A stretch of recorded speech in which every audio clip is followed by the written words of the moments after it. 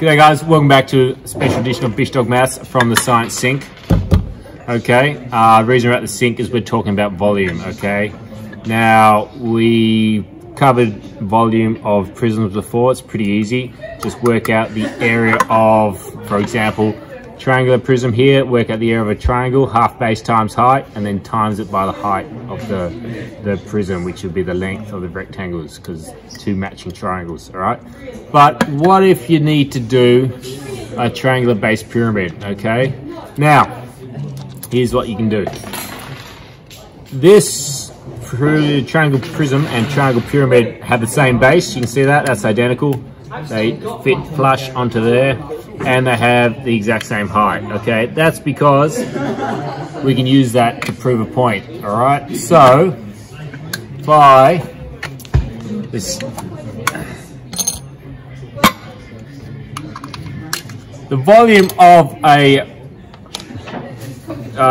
pyramid or cone is exactly the same as a prism, matching the same base, same height, but divided by 3. So, just get my assistant to slowly turn on the tap. Thank you. There you go, filling it up. Now, ideally, 3 of these should fill this up. So there we go, 1 full pyramid. Get in there.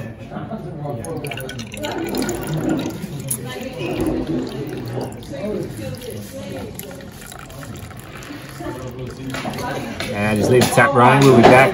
2. Oh, jeez. Hang on. Could be in trouble here.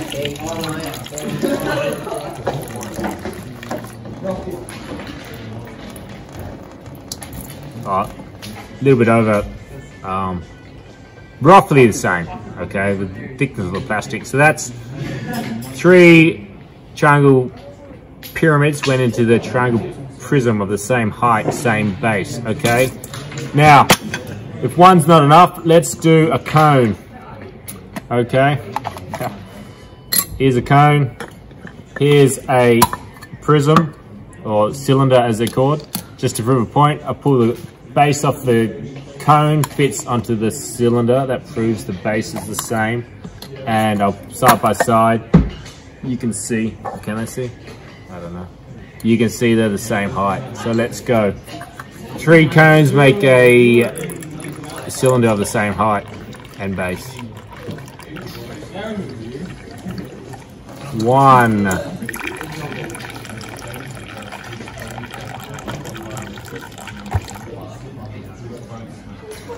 2.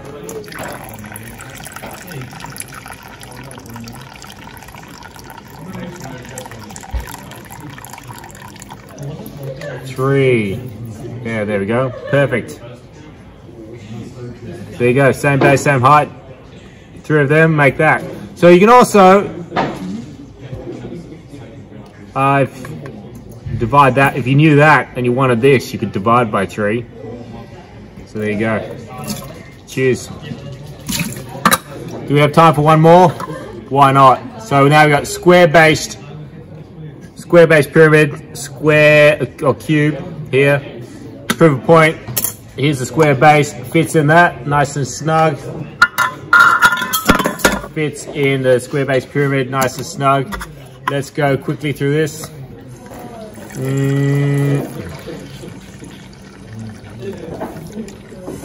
1, 2,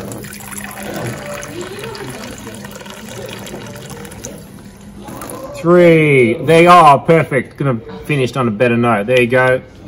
Yep.